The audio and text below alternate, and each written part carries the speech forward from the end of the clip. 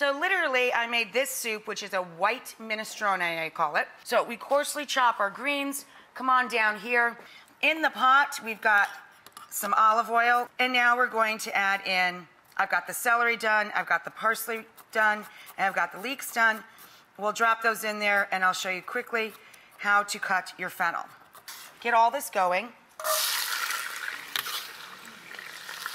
With your fennel, you're gonna quarter it, cut into it on an angle to remove that, and then thinly slice or chop it. The greatest trick in the world, if you love to make a lot of soups going into the fall and winter especially, save all of your Parmigiano rind. I keep it in a baggie in my freezer, and I always throw some into my pot of soup. It makes the whole soup taste like Parmigiano-Reggiano cheese. I like to take dry beans, soak them overnight, cover them with water by a couple of inches, cook them up once they come to a boil with salt, 1 onion that's been halved, and a couple of fat, fresh bay leaves.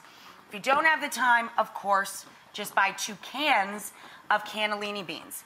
If you cook off your own beans, you're gonna have a little of that starchy liquid still remaining with them, and I just transfer that all together, and that helps thicken the soup. Then right before I'm ready to serve, I wilt in all of those beautiful leaves of escarole. I'm just gonna coarsely chop this. Now, if you want to add a little pasta like ditalini, as you do with a lot of different minestrones, that's great. Another fun trick if you want to up the hearty factor of this is to add some little gnocchi to it, little potato dumplings. Those are nice too. I'm also going to use, because I'm using escarole, I'm going to use nutmeg. Nutmeg is the best friend of any dark green and anything made with cream or whole milk. I'm going to chop up our escarole. When we come back, we'll finish wilting in, and we will serve up our soup. So I'm just wilting in the last of our escarole. And I took out our rind, our piece of Parmigiano-Reggiano cheese rind, and I removed our herb bundle because it's done its job. Its work is done, as they say. Now we're going to finish with a little bit of nutmeg. It really highlights the flavor of any dark green. A little hint of nutmeg. And then I always finish my soups, as my mom did and my grandpa before her, with a little brightness, a little bit of acidity. I just drop in a touch of lemon juice at the very, very end.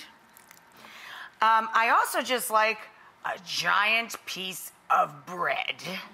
So this is just charred, rubbed with halved garlic and drizzled with olive oil, sprinkled with a little flaky sea salt. I put the bread right on the side of the bowl and let it soak all the flavor, and I eat the bread like my dessert when it's done. It's all like mushy and yummy and covered with chicken stock and all those great flavors, all the herbs and vegetables. And then, of course, for being so healthy and eating all those beans and vegetables, you need a fair amount of cheese on top.